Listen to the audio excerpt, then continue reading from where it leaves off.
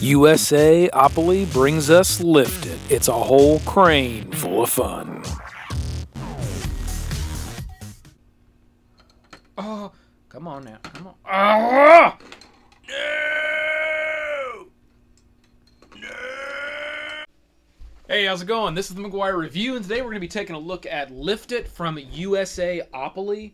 You know, we've had this game for a little while now, and we've played it quite a bit.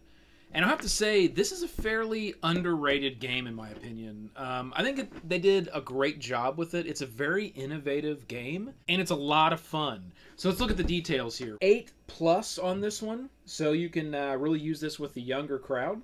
1 to 8 players and 30 minutes. One thing that is really cool about this is that you can solo this game, and you kind of go for, you know, how many of these setups you can complete in a certain, amount of time around the board. The premise of the game is you're basically going to be taking these, these objects that you see here on the box, and you're going to be either, by holding this little crane object, we'll get it out here in a second, you're going to be moving these objects around and trying to kind of stack them up, into different configurations. And depending on where you land on the board, you may even have to do that with your head. So it's a really, really cool concept, and it's a lot of fun. So let's get it out of the box. They include just a small pamphlet here, kind of about some of their other games. You've got a rule book. It is full, visual, color, and that's it. Just 1, 2, 3 pages. So it's a very, very short little rule book. It's got a few extra things on the back. There's some gameplay variations. You can do 2 players into 1 team, so you can do 2-on-2, which is a really fun setup. You can do individual play, and I'll just read this really quick. Your goal in individual play is to reach the finished space with maximum 6 building cards. Treat all spaces as standard spaces. So essentially what you're going to try to do when you're playing solo is you're going to try to get to the finish line, and we'll show that here on the board what that is, within 6 of the building cards, which essentially means that you're going to have to get full points on those 6 cards, or pretty close to full points to be able to make it within those 6 cards. So that's how solo play will work. And if you want to enhance your gameplay, they do include an app on the App Store as well as the Google Play Store that will add a timer. There is a timer that's included in the box, but you can download that app if you want to. If we look at the board, let's try that again. So let's get our board out here. If we look at the board, we've got our classic 4-panel layout, and you'll see the board here has the spaces around the outside, and then there's 2 areas on the board there, you'll see at the top at the bottom, where the players are going to use to build the the structures that are indicated on the card when it's your turn. And then you'll also see they'll kind of lay out on the board the other areas where the pieces sit, so everything's nice and organized on the board. We'll move this over here, get our board out for us. So the first thing we'll pull out here is the cards in the game, and there's going to be quite a few they're going to give you, and we'll take a look at a few of those. And what they're going to be is they're going to indicate the structure that needs to be built. Now what you'll find here on the bottom is it will give a time, and it gives a little symbol to show you with the timer that's included how many of those you need. And what that means is the maximum time on this timer is 40 seconds. So once it's full and you flip it over, you've got 40 seconds of time. So if it shows just one of them, that's going to be the 40 seconds, which is going to indicate right there. Well, some of them might say 80 seconds or 120 seconds. What you'll have to do then is it will show you there's 1, 2, 3. What that means is once it runs out, you grab it, you flip it over, you let it go another 40, you grab it, you flip it over, you let it go another 40. And, someone will have to kind of keep that time and add that up as the other players or the other team is trying to, build their structure. That's how the timer works, and that's how the cards will indicate that time for you. And that is the only thing that you'll find on these cards. You'll find what you need to build, the amount of time, and it will indicate how many times that timer should be flipped. And each one of the cards look like that. Here's a really, here's quite a hard one here, 120 seconds, and you'll see how intricate that one is. You'll need quite a few pieces all stacked up. And you may think, okay, how hard really is this? I mean, I grab a piece, I lay it down. Well, we'll show you here. I'll do a little gameplay both with my hand and with my head. And it is quite difficult to do. Some of them are easy, the ones that are for 40 seconds that might have, three objects you have to stack together. Even those can be challenging in some situations, but most of them are fairly difficult, and it is a real rush to be able to get it done within the allotted time. And that's really kind of what the nail biter of this game is. So you got one, party kind of watching and waiting, or all the other players, and you got someone trying to complete this thing, and they're working as fast as they can, and beads of sweat are coming off of their head. Beads of sweat are coming off of their head. Beads of sweat are coming off of their head. As the time is running out, let's get in and look at some of our objects that we have here, and they are just all, they're made out of plastic. And you'll put each one of those on the indicated space that it shows on the board. So you'll load the board up with these objects here, and you'll just put them out. Just like this. Come on, get in there. Okay, so that's all the objects that go on the board, and then what we're going to have is our little cranes. And the game does include 4 of them, so we'll get those out. And then you will have your 4 pawns for your players. Now how it's going to work here is, essentially, to win the game, you're going to start on these spaces right down here. And you're going to put these on the corners. Let's say we're doing a team-based game, but every player is kind of taking their turn. So we'll use all 4 pawns. And essentially what you need to do is get your pawns around to this side, and respectively these around to here. So you don't have to go all the way around the board. You only have to go essentially half of the board. So just go a run and a run. And if you can get your pawn there, then you would be a winner by getting your pawn to that other side of the board on the other space. You're going to take your cards, you're going to put those right in the spot indicated. And the only other thing you're going to have here is there's going to be 4 other cards that are going to be included. And those are going to correlate to each one of the colors of the game: yellow, blue, green, and red. And what these are called are challenge cards. So on the board, you'll see these little spots here that have like almost a candy cane looking bar. Whenever you cross one of those spots, it means upon your next turn, you will have to do a head-to-head challenge. Now that's a little bit different than what you would normally have to do. You'll see that there's a few different spots on this board. There are just the blue or the red, kind of the pinkish. If it's just a standard colored spot, when you land on that spot, you just would draw a card normally. If you land on a spot that has a little person with the crane kind of off their head, you need to do that challenge by use of the included headbands. So you'll strap one of these headbands on your head, and the crane actually has a little slot here that will attach, and it will kind of hang off of your head like this, and you'll be picking up these pieces and trying to build the whatever is indicated on this card by that. You can't use your hands at all. So that gets really difficult.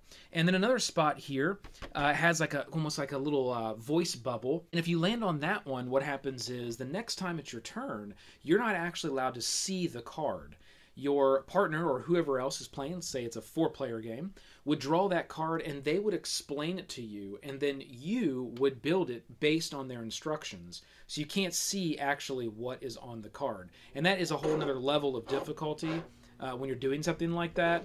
And you need to play fair. You need to try to explain it the best that you can as someone's building that. You can't you can't try to trick them as they're trying to build it, or that really wouldn't be very fair. So, but that is another mechanic in this game, and I do like that mechanic. It does get really difficult. Sometimes it's a little bit frustrating when you're trying to build it, and you're like, okay, how does this go? And because it's difficult enough to be able to just get the blocks in the proper order to complete what's on the card, much less not being able to actually see the card and have someone just explaining it to you. So that's what our challenge cards are going to be used for.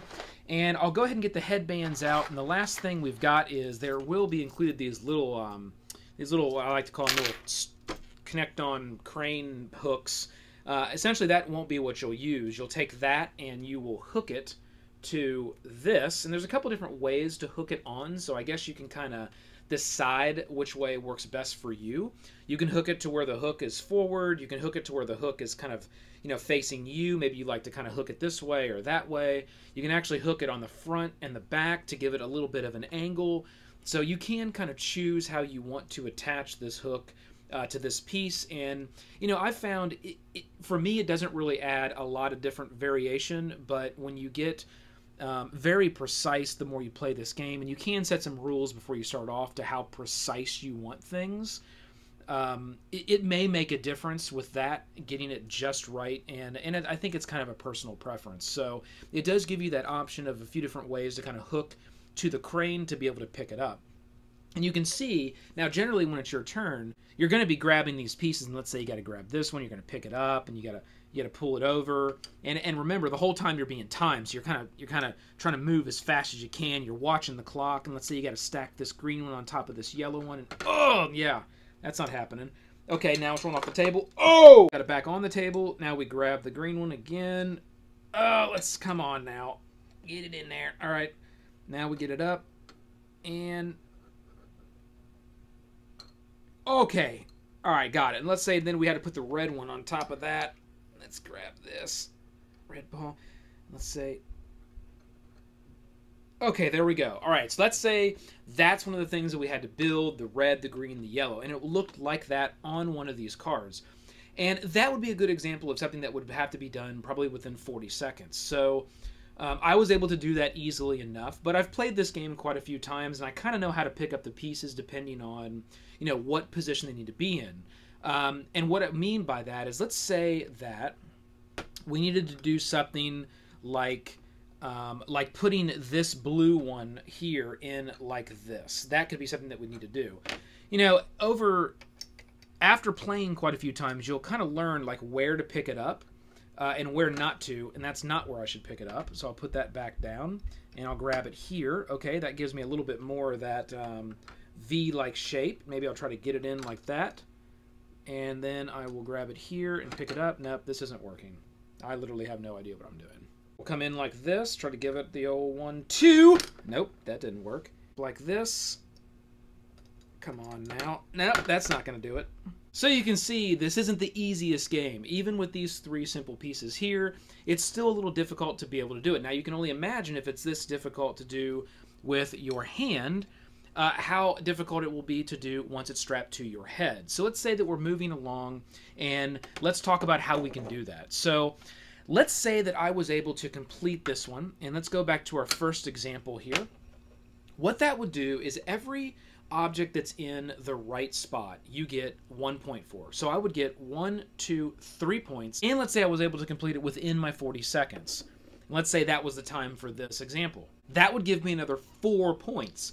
So whenever you're able to complete it within the time allotted, 4 points, plus 1 point for everything that's in the proper spot.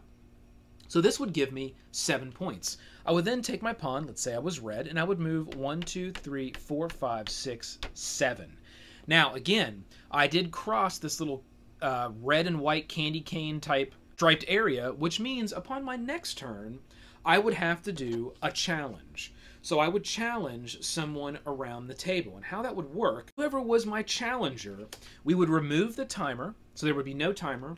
We would flip a card and we would put it out, and we both would have to build whatever was on that card as fast as we possibly could. And we would go until one person was complete with their setup. And that's a great mechanic as well. It's a lot of fun because it removes the time, but you know, you kind of have a natural timer built in because the timer is the other person. You're trying to beat the other person.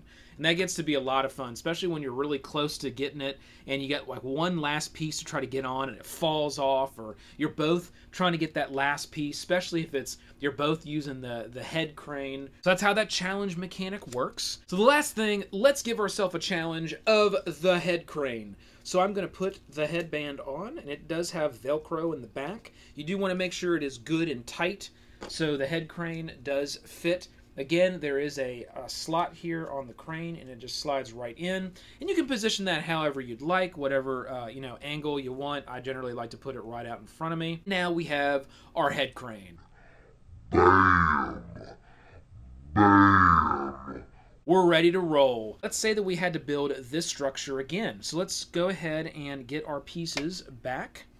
And I will get everything set. Whoop, that's the wrong spot. Get them set back. And let's say we're going to build it again, right? So it's yellow, green, and red. Let's see if we can do it. Ready? I'll give myself 40 seconds and go.